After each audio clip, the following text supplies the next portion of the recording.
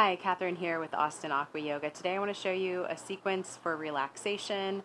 You're going to need to be in a pool where you can hold on pretty good to the edge of the pool. Maybe you have a pool like this, maybe you hold on to the ladder or there's some bars on the pool. That would be ideal.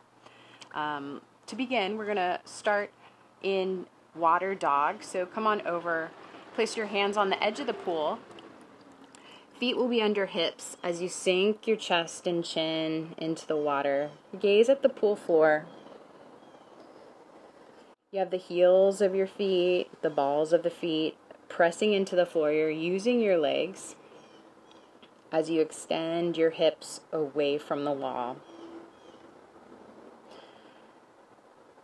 So if your heart is melting down into the water, hopefully you're noticing a nice stretch in the spine. Your spine is in extension here with the hands on the wall. And then let's walk our feet up the pool wall until you're in a forward fold. You're holding on to the edge of the pool. Again, this is where you need to make sure you have a nice grip on something. And you want to make sure that your hands are wide, about shoulder width distance apart, I would say.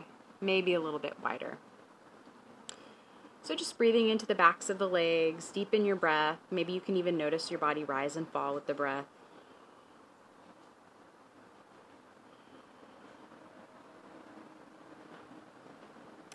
And then bend your knees just a little bit, a little micro bend. On an inhale, bend your elbows and spinal extension, just like we were in water dog. So a broad chest, bending elbows. And then when the exhale arrives, you're going to bend your knees, round your back. Bring your knees to the wall between your arms. And so now you're kneeling, rounded back. And then the inhale, back bend in this kneeling position. Gaze at the sky. Maybe the back of the head kind of gets close to the water line. On the exhale, back to the forward fold. Float your hips back, gazing at the knees. Inhale, bending the elbows, spinal extension. This is like Parivrtta Uttanasana if you're a land yogi. And then exhale, bending the knees, round the back, knees to the wall. Inhale, stay kneeling on the wall, come into a back bend. Broad chest. Exhale, forward fold. Float those hips back. It's okay if the heels don't make it to the wall when you're in the forward fold. On the inhale, slight bend to the knees. That's going to free up the spine for Parivrtta Uttanasana. Exhale, rounding the back, knees to the wall. Inhale, broad chest, looking up. Exhale, folding forward. Good, and you can just keep flowing like this as long as you like. I'm going to add 1 or 2 extra things here. So on the next exhale, you're going to float the hips back. Land your left foot to the floor. The left knee will be bent. You're going to be low in the water. Again, this water, pretty much all the sequences that I offer, you got to have chest depth watered here. So you're staying low in the water. And then your right hand is going to come to your right hip. You're going to keep pressing right foot into the wall. That leg is straightening. And then rotate your heart and head to the right. Gently push down on your right hip to help lengthen the right side of the trunk if the right side is shortened.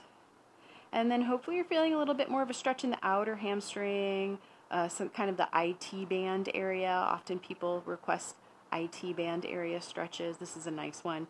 Try to keep your chest broad and lengthen the base of your skull and your heart towards the sky. And perhaps maybe you want to, on the last round of breath, you can even float that right arm back behind you. Good, and then come on back through center. Let's just do 1 round of prostration. That was what we just did. So on an inhale, Parivrtta Uttanasana. Exhale, knees to the wall, rounding. Inhale, stay kneeling. Gaze up, broad chest. And then exhale, float the hips back into that forward fold. And then right foot to the floor. Left hand to left hip. Lift your spine, your heart and your skull skyward on the inhale, and then the exhale you'll rotate head and heart to the left. And I'm really pressing my left foot into the wall, so we're staying active in that left leg. Maybe gently pushing down on that left hip. Often the left hip will kind of float up towards the ear as you turn into this rotation, and then maybe the last round of breath you'd like to extend that left arm towards the center of the pool. Good, and then we'll come on back through center. Let's do one more round of prostration. Both feet to the floor, wall rather. Inhale, Ardha Uttanasana.